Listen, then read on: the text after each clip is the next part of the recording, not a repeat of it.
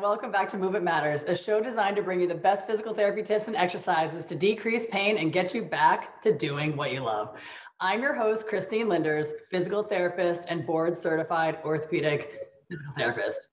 Do you suffer neck pain or numbness and tingling traveling down your arm? If you do, this episode will teach you what to do to get out of pain and literally save your neck. The most common cause leading to neck pain is related to how you hold your head and neck throughout your day and your fun activities. If you sit slouched, your head and neck move forward.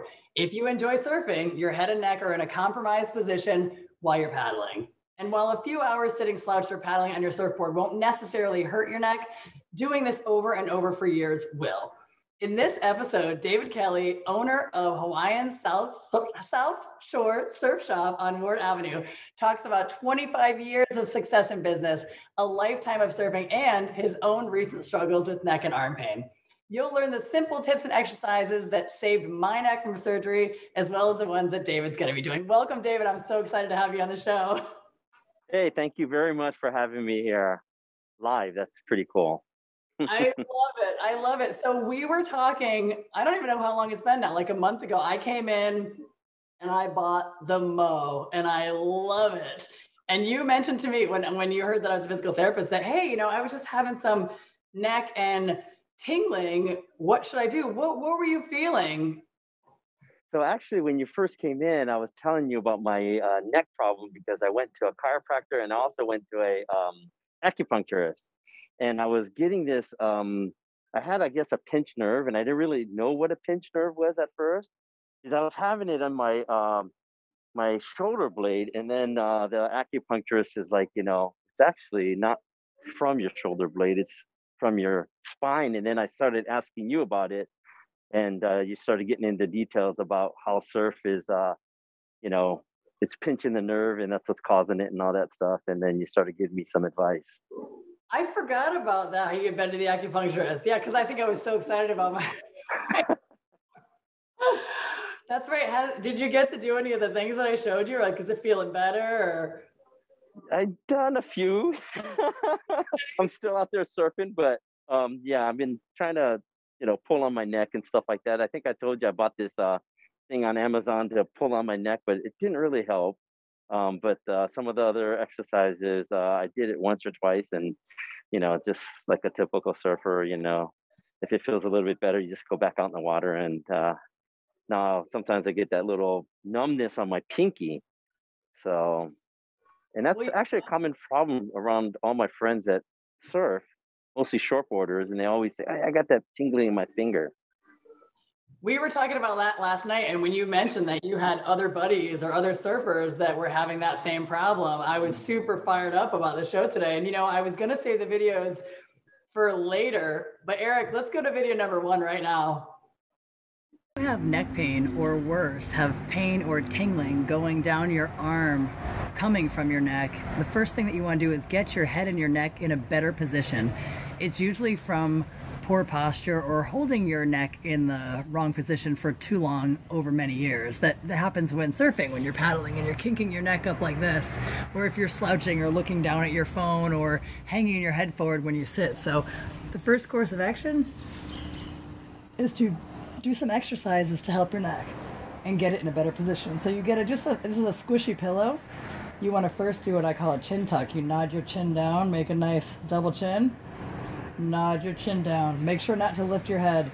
Nod your chin down. What that does is it starts to strengthen the deep neck flexors that when your head is craned forward, they get very weak, and it also helps to stretch out the muscles in the back of your neck down here.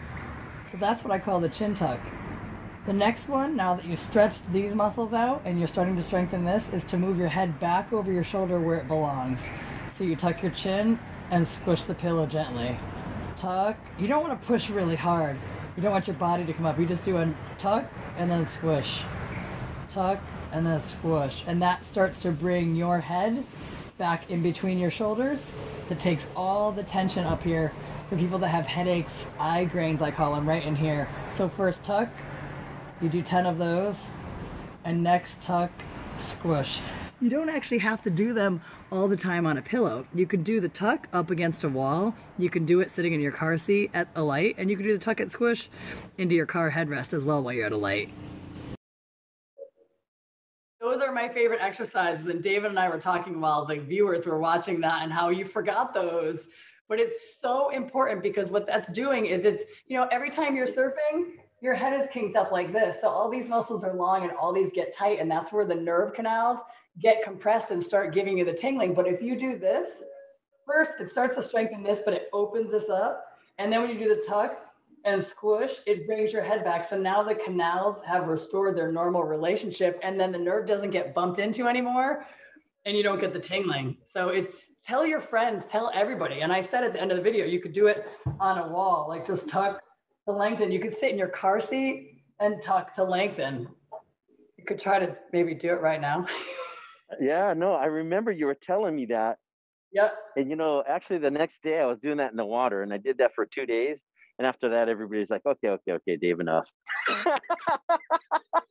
But Tell them if they get tingling, tell them to do it. I was doing it the other day because I was up at Poena and I was paddling a lot and really hard to try to get into some of these waves.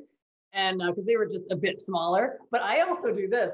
I clasp my hands behind my head like this and I push my elbows back.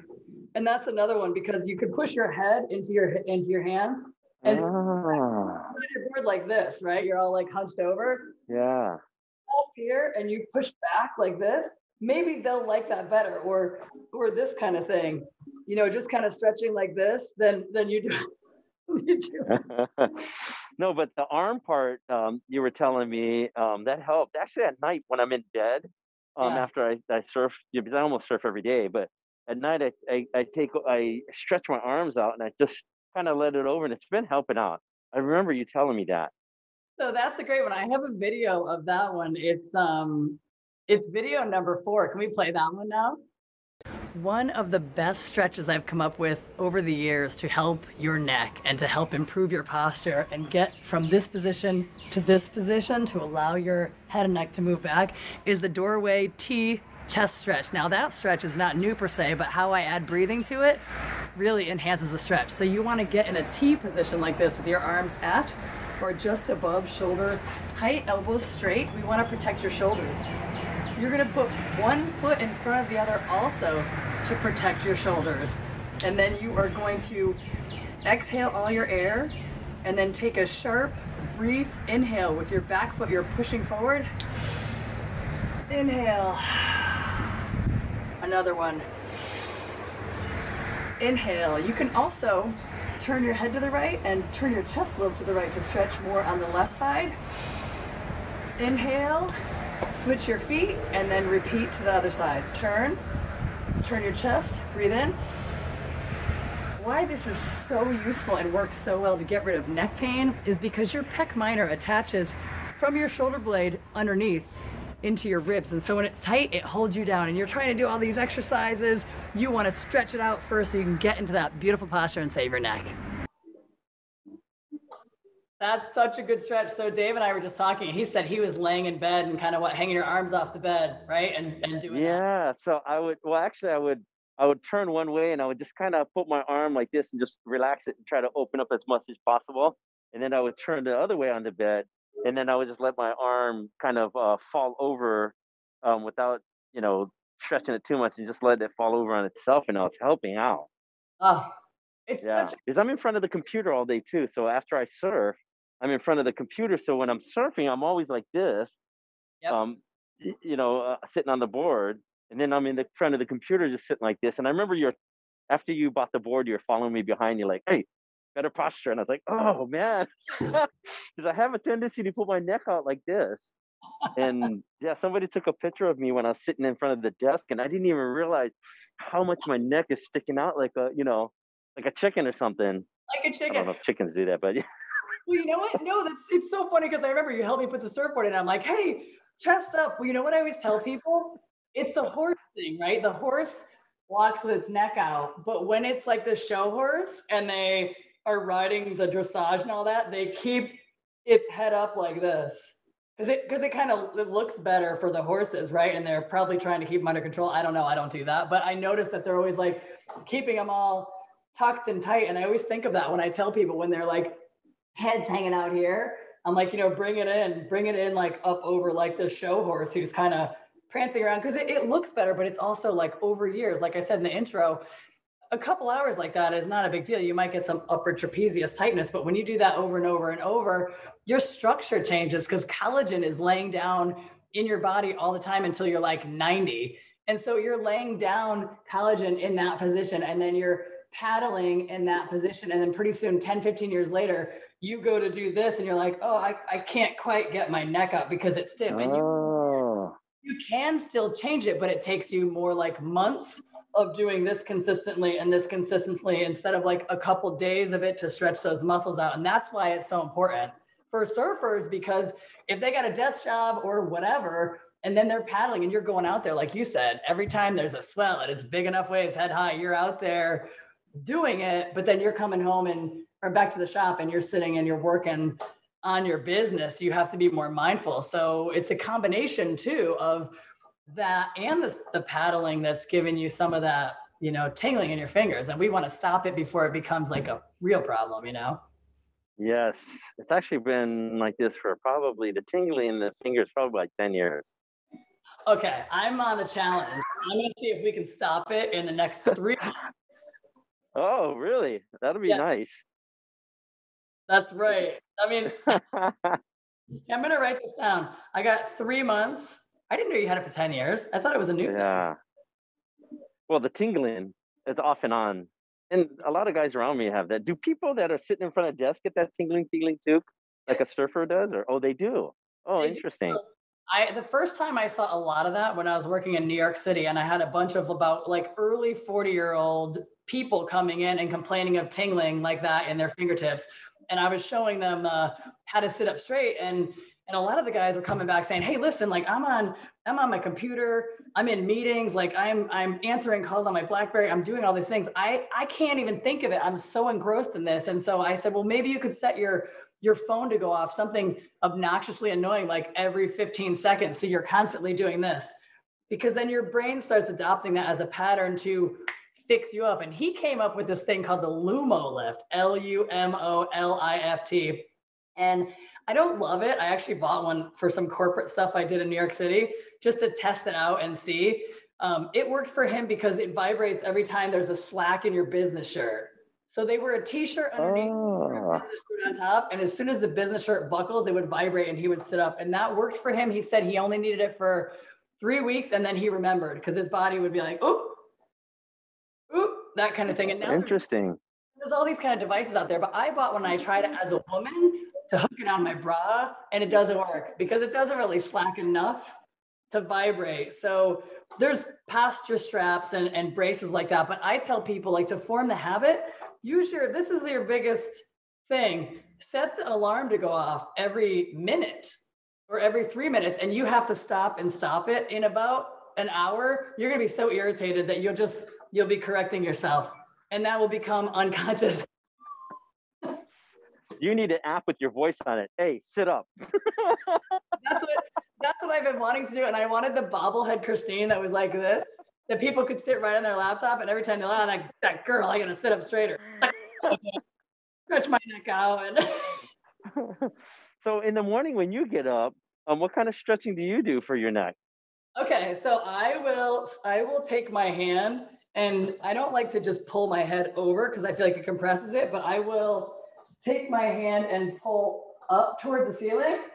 Uh-huh. Over to the right. And then I will look down towards my armpit. I'm tucked in here. I'm like, long neck is my thing. I'm tucked in and I look towards my armpit. So first I put, yes, like that. And then you feel it pulling all back here, right? Yeah. And then I don't pull it forward, right? You're doing it right. You're tucking down, long neck. And then I do the same thing. I pull up to like stretch. It's like alleviate the compression. And then tuck my chin, and then I go over, and then I look towards my armpit. And then breathe. I think I'm doing it right. Yeah. Go move your hand a little lower, like lower to the base of the skull. Oh, okay. And then pull up towards the ceiling. So it brings your chin down a little bit, and then go over. Oh, okay. Yeah, you feel how you're getting a pull like in the back of your neck? Oh, yeah, I was doing it here. No. Here more. That's it. So you get like like the traction thing that you bought, it's like elongating your neck. Not that I need a longer neck. But I have a very long neck. So I mentioned in the show words how these are some of the exercises that I did to prevent my own surgery. I had two really bad car accidents. So a vertebrae on my neck, while they're supposed to stack up like this, my bottoms are like this. And so I get lots of tingling down my arms. It's gone now, but I had it for about 10 or 15 years. And I've been doing all these exercises for 10 or 15 years, but the neurologist and the orthopedic surgeon that looked at my neck, I was working with them, but the email came back and said, wow, that's one crazy. All these have helped. I no longer have tingling in my arms. I sit up very straight. I do the pec stretches. I do my chin tucks. I do the chin tuck and press. I do this on my surfboard right here. And all those things are great. When I'm at work, I do them. And if we go to video number 2, we'll show you some of the things that you can do in the proper paddling stance. To save your neck when paddling, it's very important to retain the long neck position. And this is so that you can prevent neck pain from keeping you out of the water, or worse, needing a surgery after 30 years of keeping your neck in a rough position while you're paddling. So when you're paddling on your surfboard, a lot of people are just like this with their head up. And so it's almost like your head is resting on the back of your back, your upper back. You want to maintain this long neck position. So it's like your chin is down. So I don't know if you can see, my neck is longer versus kinked like that. You want to keep that position so you can still see. Use your eyes to look up. You're keeping this long neck versus hanging out down here. That's the problem, is you don't want to hang out down here. It really compresses the joints in your neck, really stretches this out. So you want to go up, long neck, and then do your paddling. Enjoy that quick tip. Okay, that's a good video. And because of time, and I want to tour the surf shop and see what kind of boards Dave has, let's go to video number 3, where we're going to show how to undo the sport through surfing. Once you're done with your surf session, you want to make sure that you can undo the sport. The same goes when you're done working on your laptop or looking at your phone. You want to exercise the postural muscles on the back to strengthen your body, to hold your skeleton up. A couple of my favorites are to hold a band or not, rotate your hands out. It's a great exercise. It relieves a lot of the tension here, but it also is hard to slouch and do this. It kind of pops me up. So you want to sit up straight, squeeze your shoulder blades. Again, keep your chin level. Maybe 10 times. You could do it here. Pull back until the band hits your chest. Pull back until the band hits your chest. You can also do this. You could use an exercise band and tie it to a doorway and pull back this way. What a way to get rid of neck tension. And also, if you catch yourself like this sitting at your desk and you don't have anywhere to do exercises, or you're paddling and you forget because you're trying to change your habit into the more long neck position, you could simply just take your fist, put it under your chin, sit up as straight as you can, and squeeze your fist. Squeeze your fist. It's a chin tuck. Squeeze your fist. Squeeze your fist. Those are my favorites, but I do have one more. It's a little bit hard to do. You want to hold the band like this so it's flat. Put it behind your head so it doesn't slip right here. Straighten your arms out into a V position, and then just move your arms back and forth. You don't want to pull your head forward. You want to push into the band like that. Move your arms in and out. You can turn your head left to right. All these are great exercises to undo your sitting posture, undo the surfing posture, to save your shoulders and your neck. Start high, pull low. Again, long neck is the key. Long neck and shoulder blade squeeze. Enjoy feeling better. So Dave, are you doing a post-surf undo the sport workout, like something like that? Any bands or any things? Or my post-surf workout is coffee. That's it. I mean, I want to start a post-surf workout revolution, because it probably could only take about I don't know, 25 seconds. Like, I'll do this, or I'll open up, or I'll do this kind of thing, something to exercise the muscles on the back, because you were just working the ones on front. And again, like that over time thing, these over time get tighter and tighter and tighter and tighter, and those over time get more tired, and not so much weaker, but more tired from stabilizing. And so a quick little pushback, not just a stretch, a quick little pushback. I always tell people this is like a W this is a T, something to exercise them, or the bands is critical. Maybe when you surf later today, you could do a couple W's and see what your friends have to say about that. I'll try it. I think it'll be good for me. Yeah, because all of us are in the water for 3 4 hours, so almost every morning. So yeah, it'd be good to do that. If you ever want to paddle out on a small day, I'll paddle out with you and I'll show everybody. But Oh, it I has go pretty much any day, I don't even if want it's to small. high. Okay. Yeah, even when it's like waist high, I still go out. So now you have this brace underneath your arm, and I want to talk about that because you also partially tore your ACL the very first time I met you, and you were asking about hip exercises. And last night you told me about this brace. Tell everybody about this brace and how it's helped you with your crashes and bigger waves. Yeah. So when I first I was being dumb and there was a little closeout barrel and I knew I shouldn't have pulled in, but it was a good day and I pulled in and then ended up tweaking my knee and I heard it pop and that was the first time I ever heard my knee pop.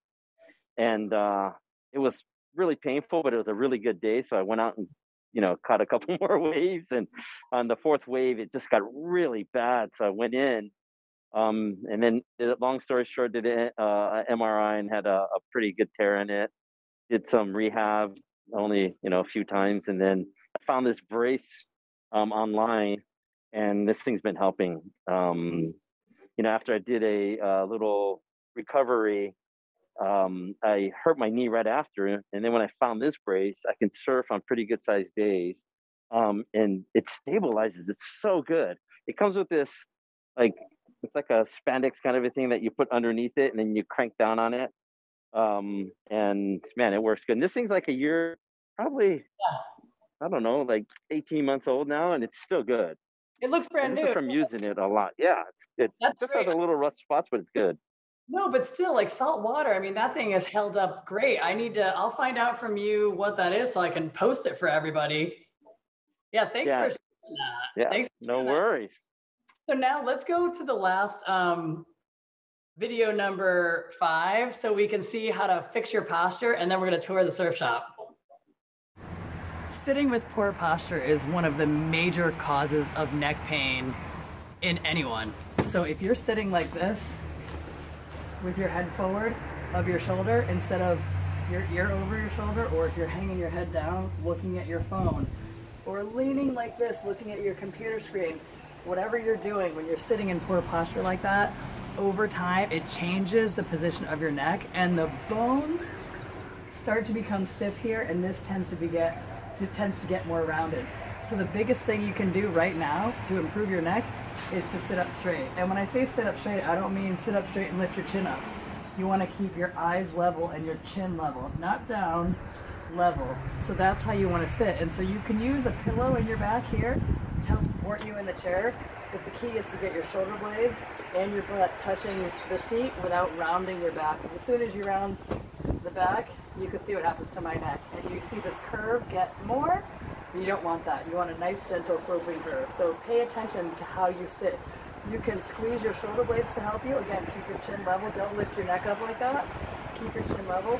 Squeeze your shoulder blades. Rotate your arms out. You can also do what I call a stick 'em up. Squeeze your shoulder blades. This is one of my favorite. You just get in the W position and you squeeze your shoulder blades. Enjoy. Guys are? Okay, here we go. All right, we're gonna tour Dave's Surf Shop, Hawaiian South Shore on Ward Avenue here in Honolulu. So let's go check out what you got. Right on. So I'll do it this way here. I'll just start like this. So it's a half boutique and half you guys see it? Yeah. Oh yeah. Half boutique. So these are all the clothing sections. A lot of board shorts, suits. We got tons of surf accessories. So if you're in the Honolulu area, we're in Kaka'ako, right across the street from the former Sports Authority. We got tons of fins. All our staff are trained by the vendors, and we have a lot of knowledge from the vendors that come out and help us. We get things released to us really early. We got tons of surfboard, and boom, these are the modes that you got. I love my Mo. I see there's a purple. You didn't have that. Yeah. One. Love my Mo. Yeah. So the model is called Mo, and the person that it's hardly Ingobi Mo, and the construction is a special type of a construction that we have exclusive here in Oahu, and the guys at Firewire are the distributors for it now. So all the longboards and the fun boards we carry are Thunderbolts, and then we have a bunch of Wow. we're pretty empty. I mean, boards right now, you know, everybody can surf during COVID and stuff. So and then we got tons of Lost. We've been working with Lost for 23 years, and they've been around 25 or 26 years now. So we've been with Matt for almost since day one. And that's it. I love it. And you know what? I have to tell you, my Mo, I've been talking about it so much since I got that board, and I have had the most fun and the longest rides. And I have 3 fins on it, right? But I can turn on smaller waves. I can not get injured on the other waves. I can catch these waves. It's light. It's like, that's what I wanted, just because I have the shoulder injury from work.